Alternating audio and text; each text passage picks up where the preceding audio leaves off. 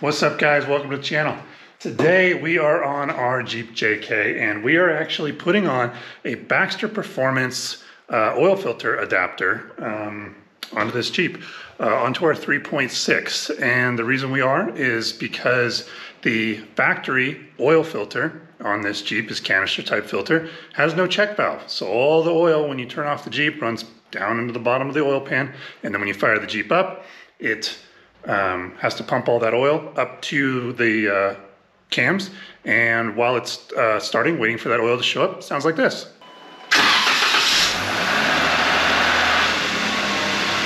Which we hate. This is our third time doing one of these videos. We feel really strongly about this system, and we love Baxter Performance. Those guys are fantastic. They're our good friends. Shout out to them for sending us this 2011 through 2013 filter.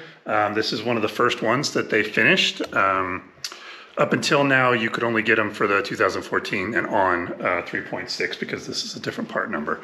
But we're super excited to have this. Some people have questioned on the other video whether this is necessary.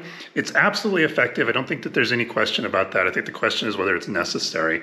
And I can tell you, I don't know why for the price of this system, I don't know why you would want to risk putting additional wear and tear on the Jeep. It is 100% wearing before that oil gets there. That's just the nature of metal on metal. So it's doing way more damage by not having that oil there as fast as possible. And this system fixes that problem. So we'll show you once this is on there, we'll fire it up again, and you'll see that it will not make that noise. So we're gonna go ahead and install this Baxter Performance adapter. We're super excited. I'm Joel, this is Motors and Mischief, and this is our 2013 Jeep Wrangler that's getting a Baxter Performance upgrade. All right, guys, so let's see what we got in the Baxter Performance package. So Baxter Performance takes pride in how they do their packaging. So that came sealed, slip that, and then you can see everything's all nicely paper wrapped, and there's your sticker and all your other stuff that comes with it. All right, we got our sticker to let people know.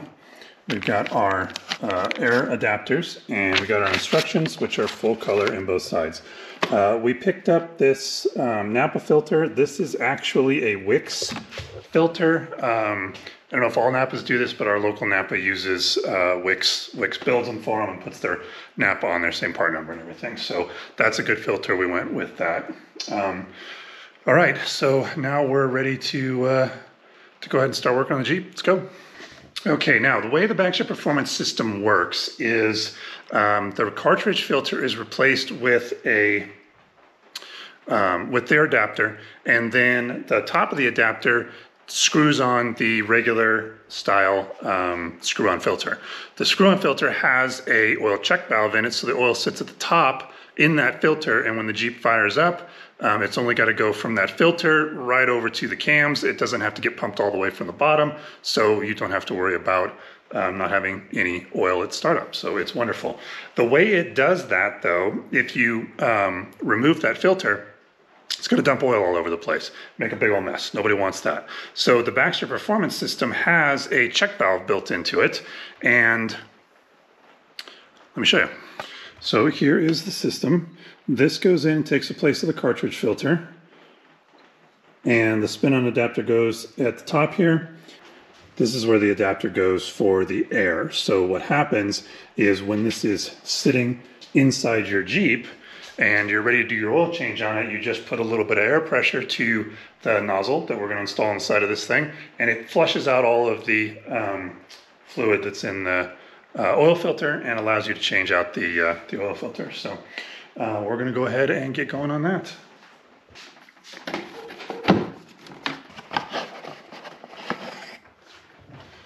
All right, for those of you following along at home, this is the difference between the 2013 and earlier and the 2014 and later. This does not have the little pointy thing on the end. Our previous video where we did the one for the 2014 and up did have that. Looks like this. What's going on here? Look at that. If you just got that, you're 2014 and up. If it does not, then you look like this. Let's pull out the oil filter out of the Jeep, and I'll show you that that end looks like this.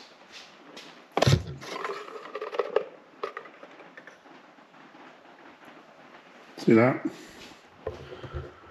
No little dagger thing on the end. Okay, so following Baxter's excellent instructions, we want to take this, now that we've got the old one out, and we're going to screw it on in right there. You want to screw it down until it bottoms out, and then you want to back it off. Make sure you don't go more than 180. The reason why you want to back it off is you need to line up one of those ports where you can get the adapter for the air connection. And it's got two, one on each side. And the idea is that one of these will be in an inconvenient spot and the other one will be in a convenient spot. So there's a little block off plug that goes in the inconvenient spot, and then wherever the other one ends up is the one that you want to put the air chuck in. So, or not the air chuck, but the air fitting. We're screwing in dry, no O-rings, so that it can just go down and we can figure out the placement on the air adapter.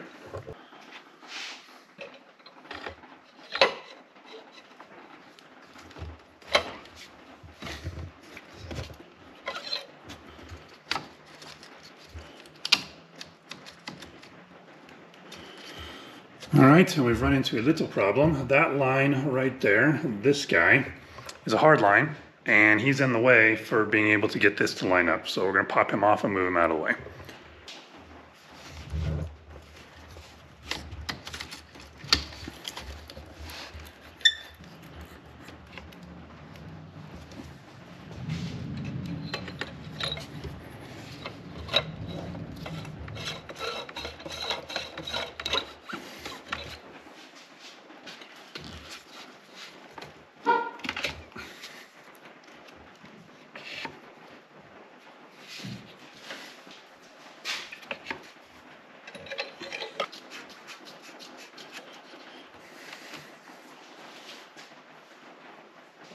All right, so we had to take this big one out of the way too. I just unplugged it and then shoved it out of the way. Neither one of those was a problem. With this screwed all the way down, it looks like we've got a couple of different places for the air. This is, we can come back 180, so we could come like this, but this is where the alternator is running. You won't have the zip tie. The zip tie is holding on a VVT sensor that I haven't got around to replacing. The clip broke on it while we were four-wheeling, and that temporary fix has been on there for about a year and a half now. So I think that the best place for this is actually just go ahead and let it be all the way bottomed out, and we'll put our air chuck right here. So we'll go ahead and mark this side, and that's the side that we'll put our block off fitting in. And then once this is all the way screwed back down with the O-ring on it, then we'll put our air filter or our air adapter right there. Okay, going ahead and marking the one that we need to plug with a piece of tape just to be extra safe. And then we'll pull this out of here.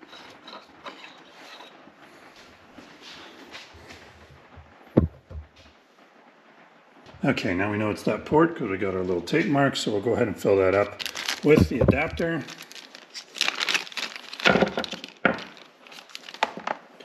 That's this guy. These are pipe fittings, or pipe threads, meaning that there's an interference fit. Dr. Torque explained it in the previous video. And this is a pipe fitting. And so as you tighten this, the two threads are slightly different from each other. And so it causes a interference fit. And so it binds against each other and causes the seal. Good description. Okay, per the directions from Baxter, they want us to lubricate this and install it. We're following the directions exactly because Baxter Performance is a couple of incredibly smart gentlemen and they know what they're doing. So we're going to follow the directions exactly and not try to improve on them. Okay, you're just lubing that with a little bit of motor oil. And then we'll go ahead and install.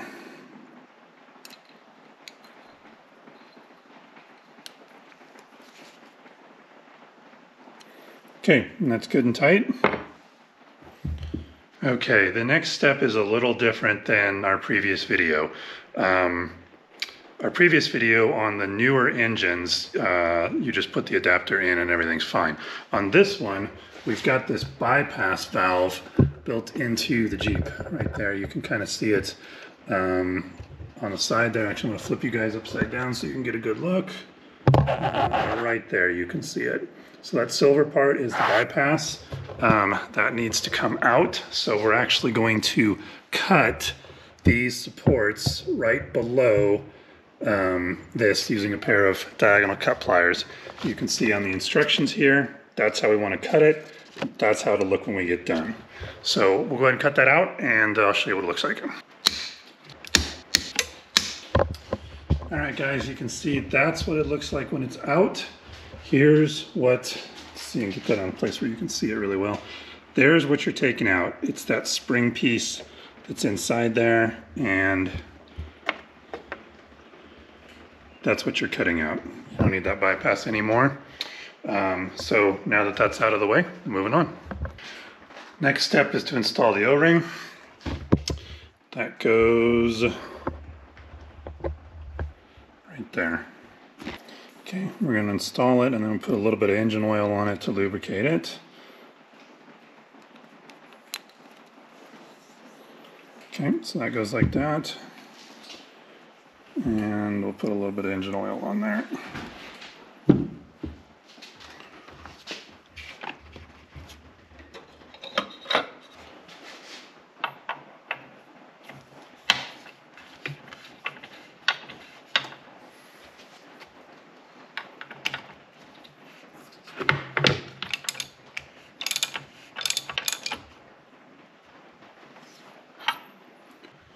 Okay, and as you can see, we used a 1-inch socket, which there's a 6-sided thing built in the top of that so that you can use it to tighten it up. You do not have to go all the way down until that's tight. You take it down, you seat it, and then you adjust it to the spot that you want it to be in, and then you can use this thing to tighten it up. In our case, fully tight is exactly where we want it to be. So we will go ahead and tighten that up so that it's not sitting in there loose, but for us, it's not actually necessary because we wanted this. This is where our air filter, our air fitting ended up right there.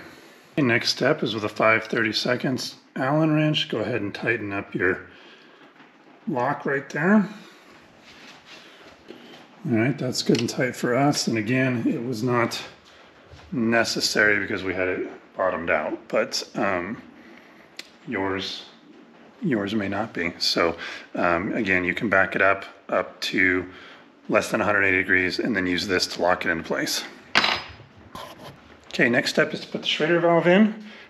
You can put it in with just the valve, or you can use the 90 degrees, just depending on how much access you've got. Ours is going in right here, so we actually have plenty of room to put this in directly, but that thing right there might end up in the way when you're trying to get the chuck on. So I'm gonna go ahead and put the 90 in. That way it's pointed straight up and we don't have to worry about it.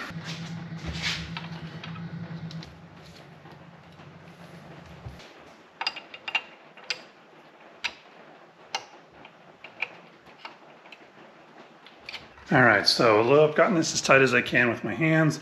Need to be able to tighten that up now. And a little trick that Baxter pointed out, take a 15/16 open-ended wrench, take your plastic plug adapter out, just like that. There we go. Okay, that's installed. Nice little trick. Thank you, Baxter Performance. And now we'll screw this into place.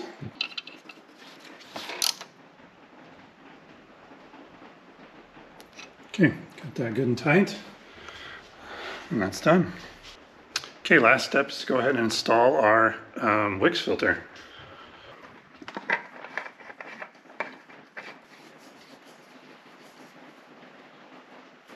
Perfect. All right, and there you have it, guys, all installed. Looks great. Okay, now when it comes time to go ahead and fire this up, and it will make noise the first time because this filter's empty of fluid.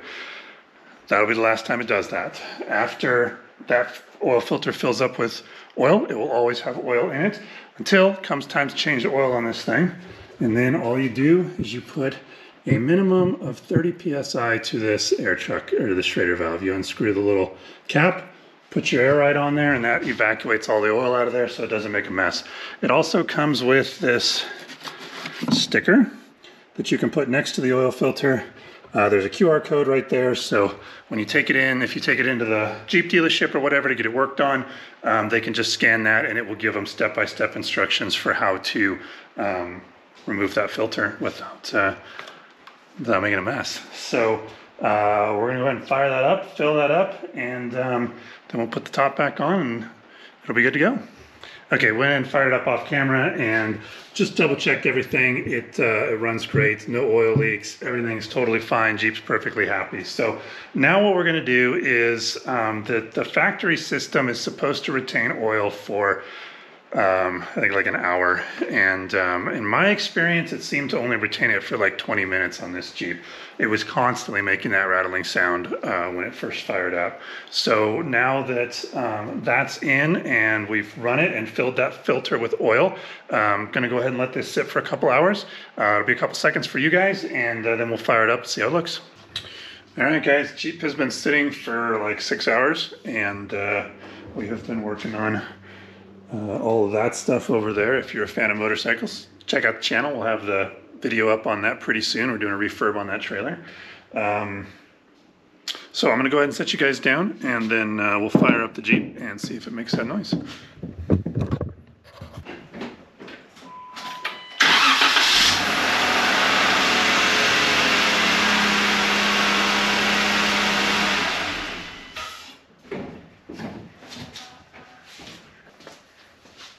Problem solved. That's awesome. I'm sure you guys could hear that. It sounded real obvious before on the video, and it didn't make that sound at all. So we're not damaging our cams on startup anymore. So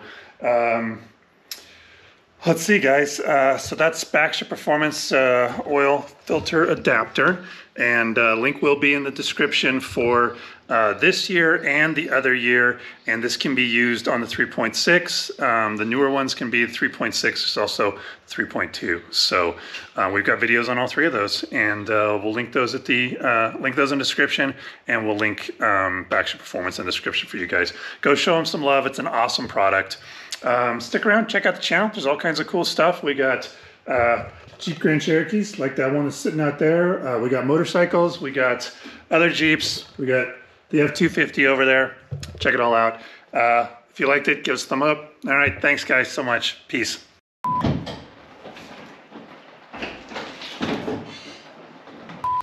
All right, went ahead and fired it up off camera. Oh man.